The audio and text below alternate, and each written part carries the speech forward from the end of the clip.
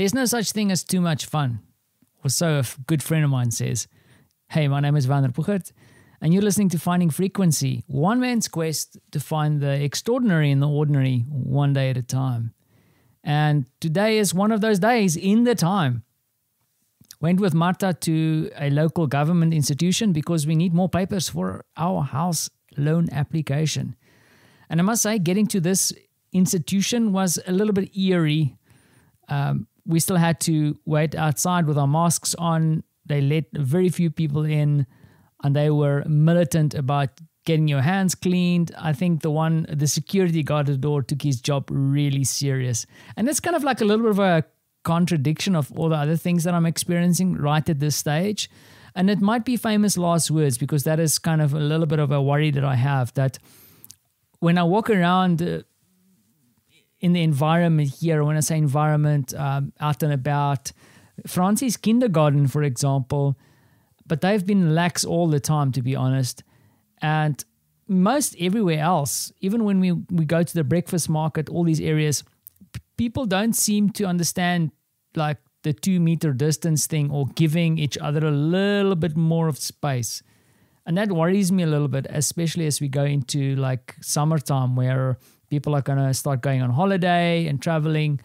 And Marta and I are still a couple of days away from our second shot. And that being said, I understand that you get your second shot, and then it's only 2 weeks that you can say, okay, cool, I've now been vaccinated. So a little bit worried about what's happening in my dear country.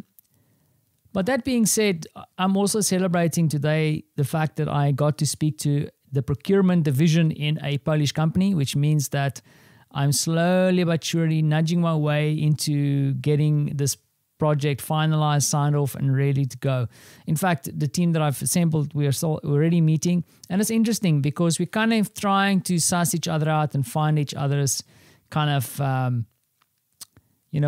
collaboration points. And it's I think one mistake I'm making at the moment is that I'm assuming that the fact that I'm bringing a group of friends together, people that I know and that I trust, to work on this project with me, that we are all of a sudden just a team, and that's not entirely true. And, people have said, don't work with your wife, don't work with your friends. I'm breaking those rules because I feel like I needed people that I can trust, but I don't want to destroy friendships either. But the thing is, I also have certain expectations, and I think it's just about being clear about that and having communication with people and being sensitive towards other people, because in the end of the day, this project that I'm doing is related to diversity, equity, and inclusion.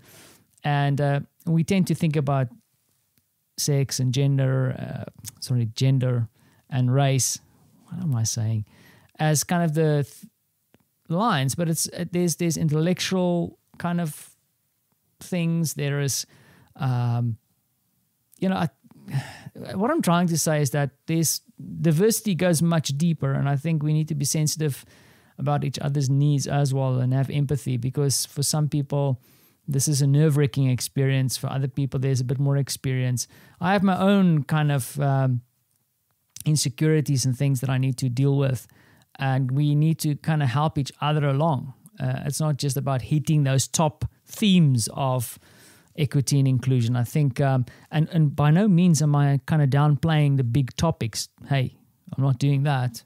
You should kind of know that from the content here. But I'm saying that we shouldn't forget about the other things that we need to consider as well. Our different kind of capacity to handle things. I think the big thing that we do wrong within this world is that we have this kind of, like there's this average, or not even average. It's like I'm trying to find a word, but like, there's a standard. When you do measurement, a meter is a meter everywhere in the world, but you can't use that same standard on humans. We are all different. And I think sometimes what we do is we apply that standard to everybody. And then when someone doesn't fit that exact mold, we find them to be lacking. But the fact is that they are actually stronger in other areas. And then, you might miss that. I know it's happened to me all the time, where a good friend of mine used to say at Deloitte, don't judge a fish by its ability to climb a tree. And I need to make sure that I don't make that mistake as I head into this project. So, yeah, lots to think about, lots to actually do. I feel like I'm procrastinating slightly, and I think it's that pre-project kind of get-go thing that needs to kind of kick in. But yeah, we're slowly getting there. So I'm still excited and very stoked about where this could go. But trust has been thrown my way, and I need to retain that trust and move this forward. So that being said, hey, I'm not worried. Are you worried? Oh, okay. I hope that you've got some good things happening on your side. And remember, if there's nothing good happening, make something good happening. Is that actually, am I destroying this episode by saying stupid things? But you know what I mean. And I've seen another friend of mine also just leaping into, I'm doing these design tool reviews, and she decided, I'm going to buy this tool. I'm going to go and do a workshop and find out more about it. And she is so stoked about doing that and excited about the potential and just geeking out and having fun. Just like I did when I got my Lego motorcycle from my wife for my birthday. And that is stuff that you need to do for yourself. Go and make your extraordinary. Because if you sit around and wait for it, it ain't going to happen. Okay, so that was me preaching and encouraging you to do some cool stuff. So, and I'm not assuming that you're not doing cool stuff, by the way. Of course you are. Thanks for listening.